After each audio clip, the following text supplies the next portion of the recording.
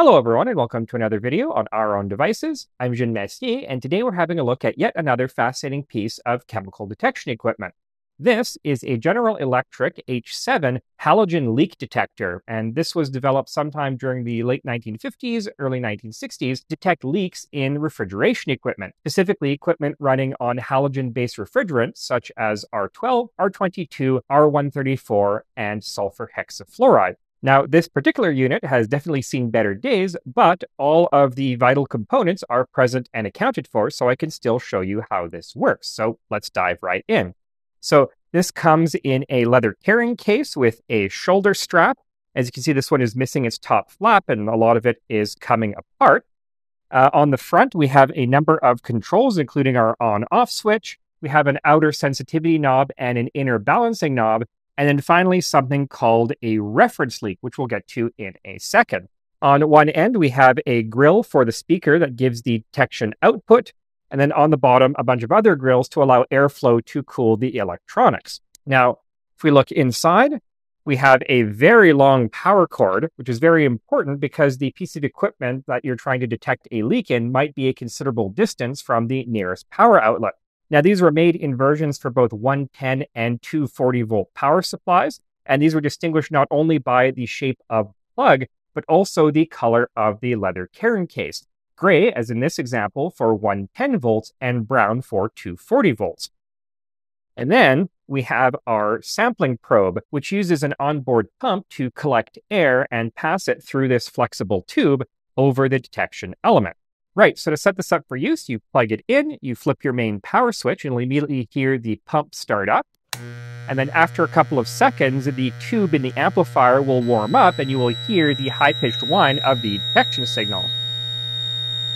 Right. So turn that off for now. The next step would be to check the airflow through the probe.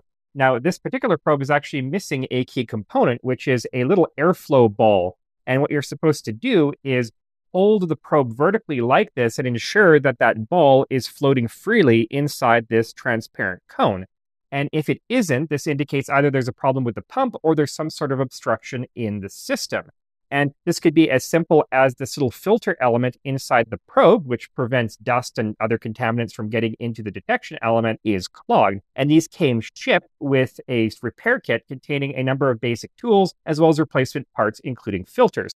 Right, so the next step is to balance and calibrate the circuit. And so with this turned on, you turn the balance knob until the signal just stops. And then you take your probe and put it up against the reference leak. Now, this is simply a little aluminum bottle filled with ½ an ounce or 14 grams of R11 refrigerant, and it has a calibrated orifice that allows the refrigerant to leak out at a rate of 14 grams or a whole bottle every year. Now, when these shipped out from General Electric, that orifice was covered over with a disposable cap, which once you received the unit, you were supposed to remove and discard. And this meant that you had to refill this bottle every year or so.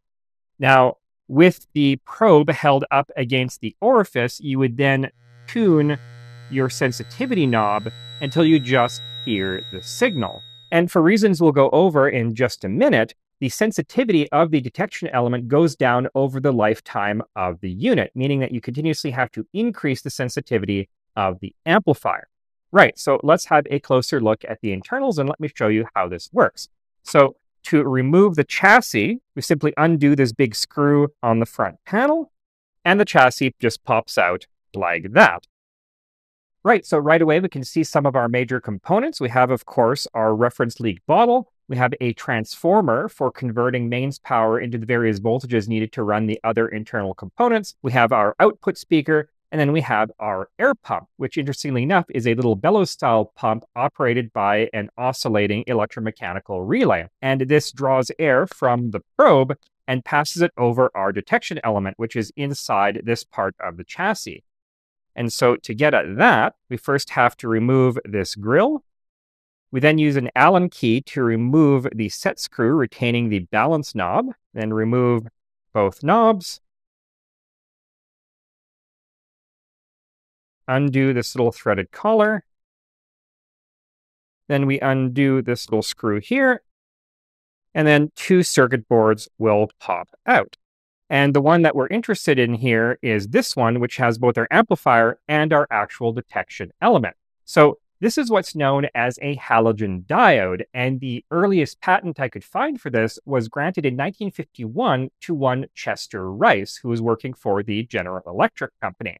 And his design consisted of two concentric platinum cylinders across which an electric potential of around 300 volts is applied. The anode cylinder is heated to around 1000 degrees Celsius by a platinum or nichrome resistance wire heater.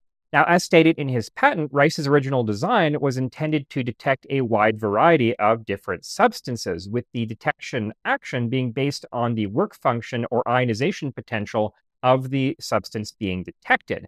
That is how much energy it takes to strip away an electron and turn that atom or molecule into a positively charged cation. So if a substance has a lower work function than platinum, then it will be ionized by the heated anode and, being positively charged, will be drawn towards the cathode.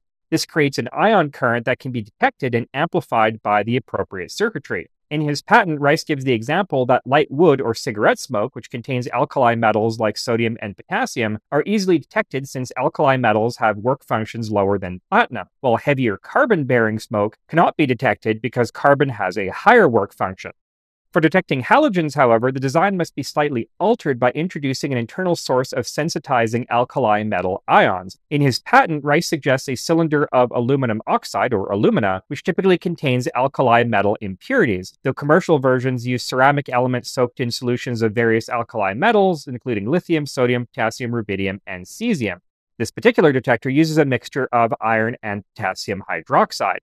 And how this works is that when the element is powered up, potassium atoms in the sensitizing source are ionized and migrate towards the cathode, eventually coating the surface in a thin layer of potassium. This impedes further ions from migrating, causing the ion current to taper off to a low level. Now, if a gas containing halogens is introduced, this ion current will increase. This is because the halogens, being highly reactive with alkali metals, will strip the potassium off the cathode, allowing more potassium ions to be released and migrate over. And when the halogen source is removed, the potassium layer reforms on the cathode and the ion current drops down to previous levels.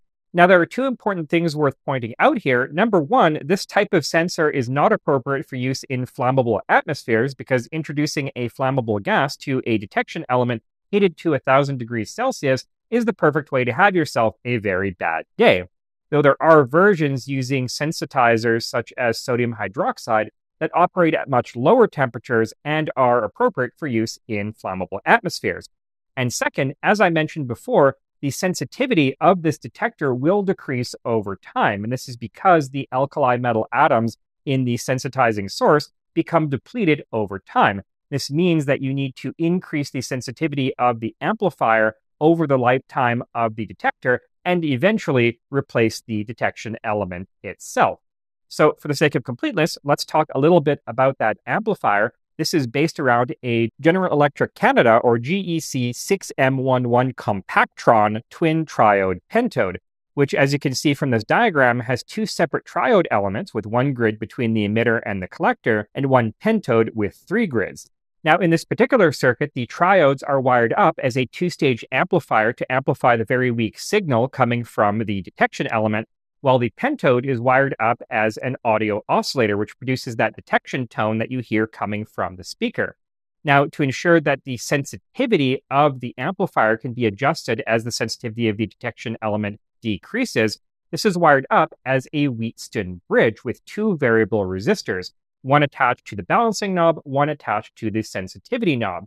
And the balancing knob sets the Wheatstone bridge to 0, it balances it, while the sensitivity knob sets the threshold signal strength set by the reference leak that will unbalance the bridge and allow current to flow to the signal generator system. Now, the H-7 was just one in a long line of GE halogen detectors, which included the H-6 and the H-10.